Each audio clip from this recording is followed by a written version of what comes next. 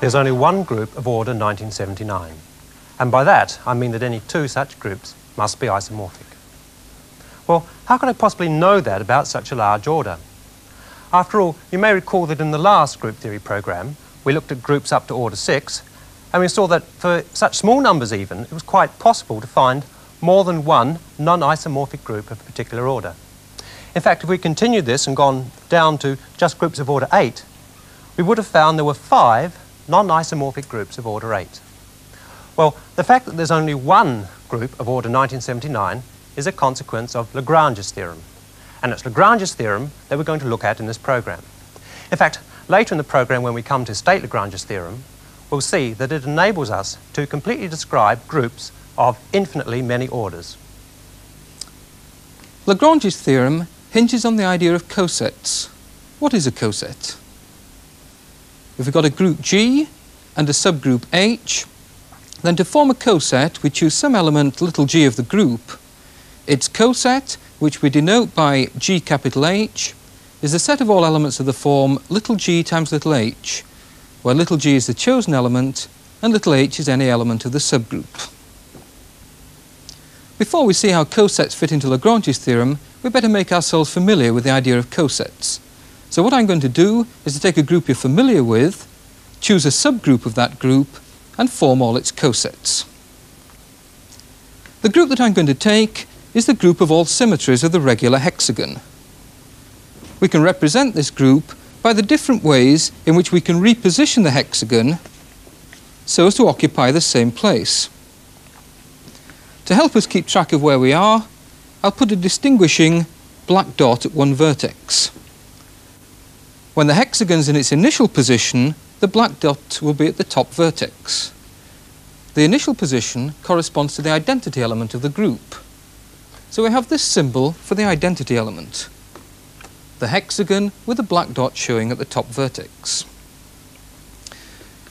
Other symmetries include a number of rotations. For example, the rotation through a sixth of a revolution, the rotation through a further sixth of a revolution, and so on. In all, there are going to be 5 rotations like this, and then the 6th will return the hexagon to its initial position. Our symbols for the rotations are therefore these. The black dot now occurs in each of the 6 positions of the vertices. In addition to rotations, we have a number of reflections. For instance, if we reflect in this line, you can probably see the hexagon will occupy the same position. Now remember, to model reflections, what we do is we turn the hexagon over, like this. On the reverse side, the distinguishing dot is white. So whenever a reflection is involved, it's going to be the white dot that's showing. There are in all 6 reflections corresponding to the 6 positions the dot can occupy on this side. To be more precise, the 6 reflections are going to be these.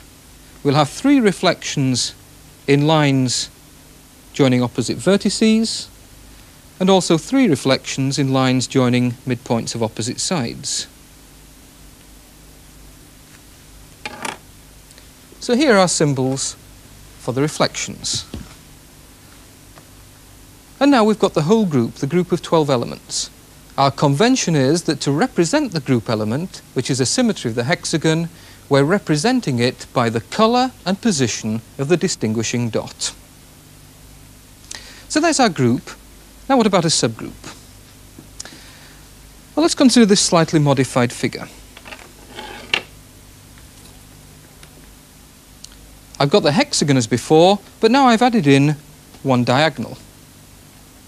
Now the symmetries of this new figure form a group, because we know the symmetries of any figure form a group. Now any symmetry of this figure is going to be a transformation which leaves the hexagon fixed and also leaves the marked diagonal occupying this same position. Well, in particular, it leaves the hexagon fixed and therefore is a symmetry of the hexagon. And consequently, the symmetry group of this figure is a subgroup of the symmetry group of the hexagon. All symmetries of this figure will be elements from here. Now what are they? Well, we're looking for those symmetries of the hexagon which leave the marked diagonal in this position.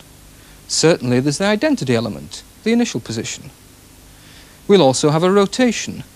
The rotation through a half turn will take the line right round and bring it to the same position. In addition, there'll be two reflections. Reflection in this line, the marked diagonal itself, you can probably see will fix the marked diagonal, and also reflection in this line, the line perpendicular to the marked diagonal. Let's do that second one to check.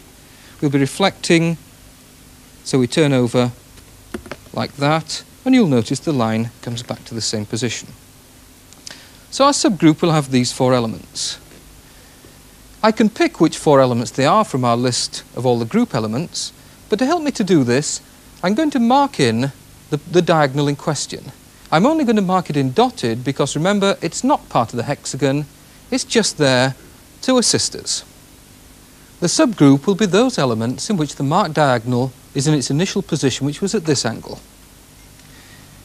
If we call the subgroup H, I'll give its elements names: H1, H2, H3 and H4.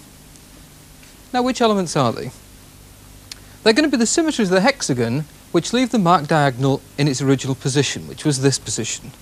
I can pick them out. Here's the one, that's the identity element. Here's another, the rotation through a half turn. And there are two reflections. Here's one of them, and here's the final one. So these will be our elements: H1, the identity element, H2, the rotation through a half turn, and then two reflections. There's H3, and there's H4. So there's a subgroup. Now what about a coset? What we have to do is to choose some element of the group and form the set which consists of all the products G little h, our chosen element G, H running through all elements of the subgroup. So let's do that. I first of all want to choose an element of the group. I'll take this one, the rotation through a sixth of a revolution. If we call that the element X, its coset, XH, is just this set of four elements: XH1, XH2, XH3 and XH4. So we want to work out what those four are. Now the first one is no problem. Since H1 is the identity element of the group, when we compose anything with the identity element, it leaves it alone. And so XH1 is just X itself. Here's X, so I'll bring that down here. Now what about XH2? Well, let's just recall the conventions. This means that with the hexagon in its initial position, we first apply H2, and then to the outcome we apply X. So let's do that. The hexagon in its initial position, we first of all want to apply H2. Well, if we look along here, we can remind ourselves what H2 was. It was the rotation through a half turn. And then we want to apply X, rotate a further sixth of a revolution, which takes us there. So that's the element XH2. Here it is. Similarly for XH3, return the hexagon to its initial position, apply H3. We can see what will happen then from here. We'll end up in that position, so let's move there. There's H3. We then apply X, rotate through a sixth of a revolution, taking us there. Here's XH3. And finally for XH4, well, you probably realise now there's a shortcut. We can go directly to the H4 position, that's this one, and apply X, rotate through a sixth of a turn, taking us there. Here it is. There's XH4. So there's our first coset.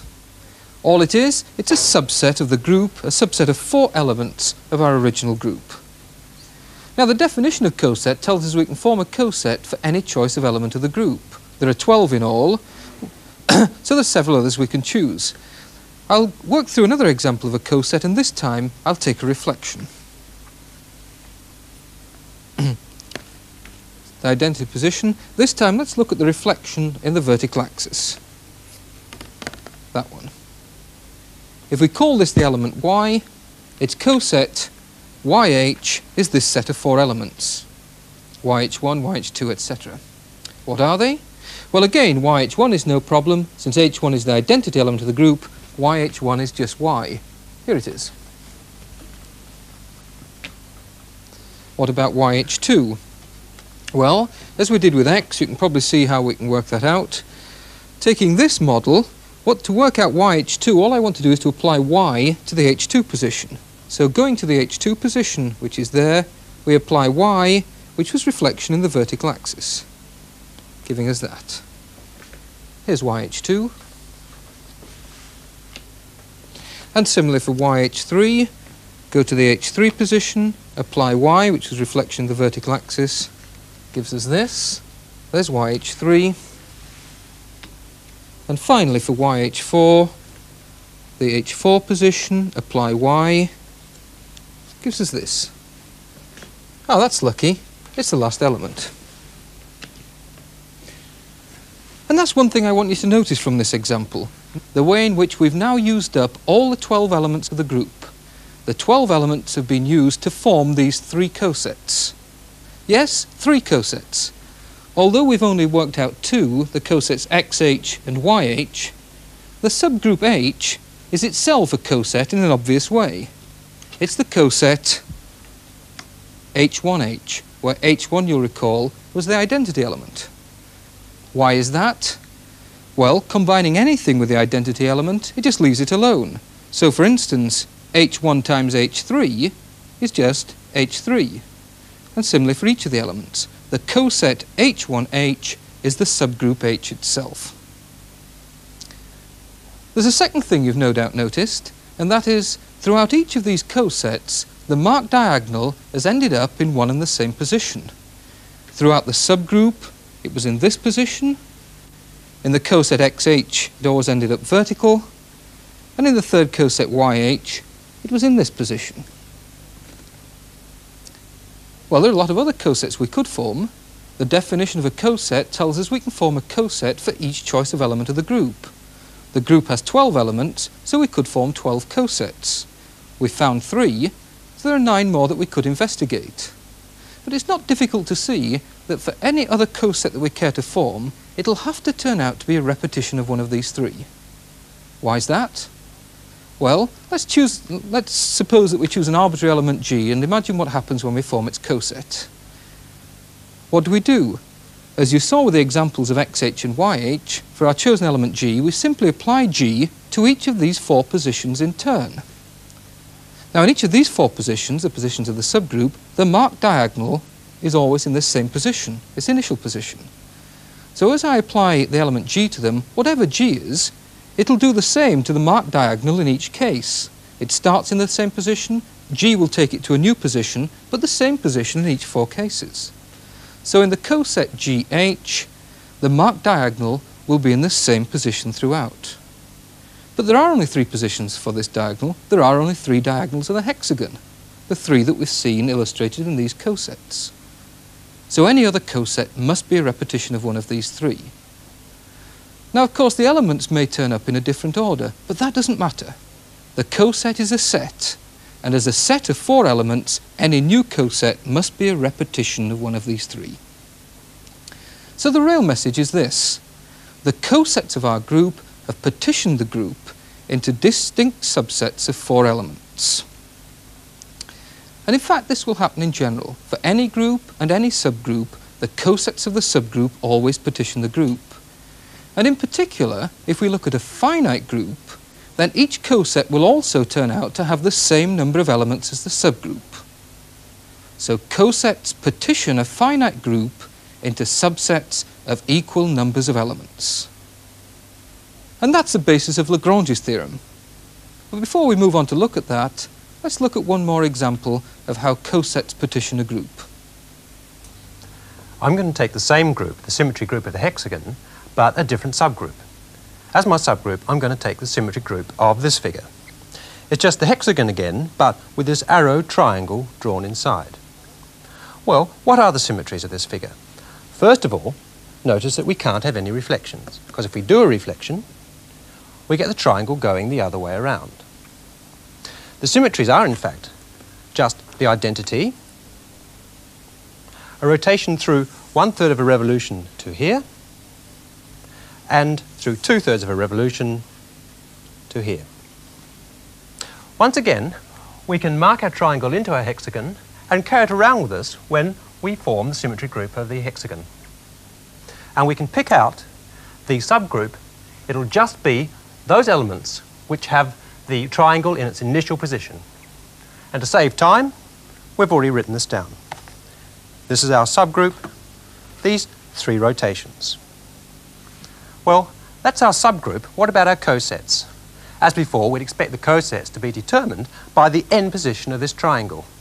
And if you think about it, you'll see there are just 4 positions that this triangle can occupy. I'll show you what they are. There's this position. That's the position the triangle has in the subgroup. There's this position with the point at the top. And the 2 positions we get by reflection. This position and finally this position. In the last 2 cases, you'll notice the triangle's going the other way around. Now, each member of our group is going to take the triangle to just one of these 4 positions. So using just this fact, we can partition up the group. And this is what we get. What we've done, this set is just the elements of the group which take the triangle to this position. This set's just the elements of the group taking the triangle to this position, and so on. Well, if the same thing happens this time as happens last time, we'd actually expect these to be our cosets.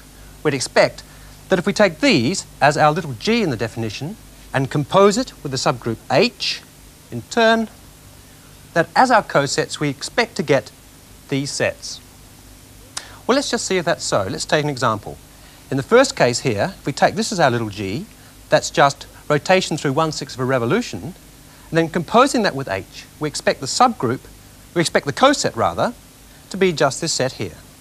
Well, let's actually try that. First of all, take the first element of H. Now, we've got to follow that by little g, which is follow that by rotation through 1/6 of a revolution. We get that element. It checks. Let's take the second element of H, follow it by 1/6 of a revolution. We get that element. Finally, the final member of H, follow it by 1/6 of a revolution, and we get that. So indeed, you see that we do, as a coset, get this set as we expected. And a similar sort of argument would show that the other 2 are cosets as well. Well, what have we done? Once again, we've partitioned the 12 members of our group, this time into 4 cosets, each with 3 elements. So once again, you see, cosets partition a finite group up into subsets of equal numbers of elements. Well, we're not claiming to have proved that fact. We've simply shown that it's true for the 2 examples we've taken. But you'll find a general proof of that fact in the unit, and you'll see that it's true for any subgroup of any group. So what? Well, suppose that I find a subgroup of order 7 for this group. What would its cosets look like? Well, we know the subgroup itself would form one coset, so I could pull the 7 elements of the subgroup down here as my first coset. And that'll leave me with 5 elements. Well, now any further coset has to be a distinct set of 7 elements. I can't get one. There's no way that I can partition the 12 elements of this group into equal sets of 7 elements. So what's gone wrong? Well, nothing's gone wrong, except for the assumption I made that I could find a subgroup of order 7. I simply can't do it. The problem being that 7 does not divide 12. To get the partitioning effect into cosets, the order of the subgroup must divide the order of the group. And that's Lagrange's theorem. For any finite group G and subgroup H, the order of H divides the order of G. Well, it doesn't look like much of a result, a simple arithmetic property relating the order of a subgroup to the order of the group. But in fact, it turns out that this is a very powerful result in group theory. And to illustrate this, in the remainder of this program, we'll look at just a few of its applications. First of all, what additional information does it give us concerning the group that we've been looking at? The symmetry group of the hexagon has order 12.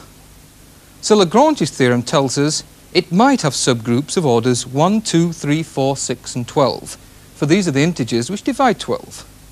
But Lagrange's theorem also tells us that it can't possibly have subgroups of any of these other orders, 5, 7, 8, 9, 10 and 11. And we can take this idea further. Let's suppose that we're given a group of order 24. Well, in fact, there are quite a lot of groups of order 24, a lot of different ones. You've met one already in the course, the one we call S4, the group of all permutations of 4 symbols. It has order factorial 4, 24.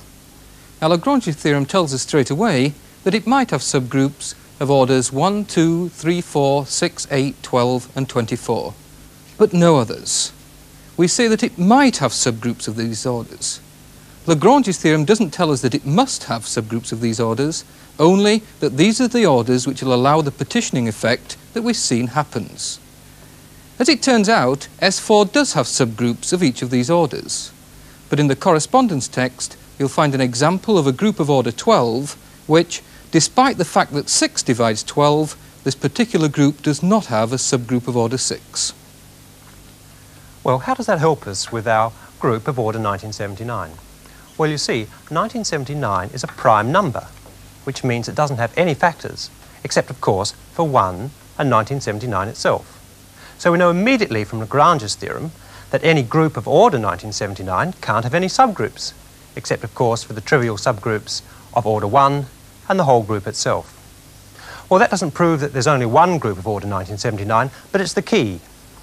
The trouble with 1979 is that it's a little too large to handle. So let's see how the argument goes with a smaller prime number, 5, say. As 5 is a prime number, a group of order 5 can't have any subgroups apart from the identity subgroup and the whole group itself. Let's take an element G which isn't the identity. We know from this week's work that G generates a cyclic subgroup consisting of all its powers, G squared, G cubed, G to the 4th and so on. Now G isn't the identity element, and so the subgroup it generates can't be the identity subgroup. It must therefore be the whole group. But that says that the group is cyclic, and if you remember, that means that G to the 5th is the identity. And we know that all cyclic groups of a given order are isomorphic to the integers under addition modulo that order. So any group of order 5 is isomorphic to the group Z5. You can use an argument like this for any prime number. In particular, we can use it for the prime 1979. Let's just go through the argument again. If you've got a group G, whose order is P, where P is a prime number, then Lagrange's theorem tells us that this group can't have any subgroups except for the identity subgroup of order 1 and the whole group itself. So if we choose any element little g, which is not the identity element, we can form the set of its powers, which we know forms a subgroup, which we denote like this. What is this subgroup? It's not the identity subgroup, so all it can be is the whole group. Now this means that the group G is cyclic, generated by the element little g, and from this we deduce that G is isomorphic to the group ZP. So now we know all about groups of order 1979. There's only one, the cyclic group. And in fact, for any prime order, there's only one group, the cyclic group. Well, of course, there are infinitely many prime numbers, so we know all about the groups for infinitely many orders. Not a bad day's work.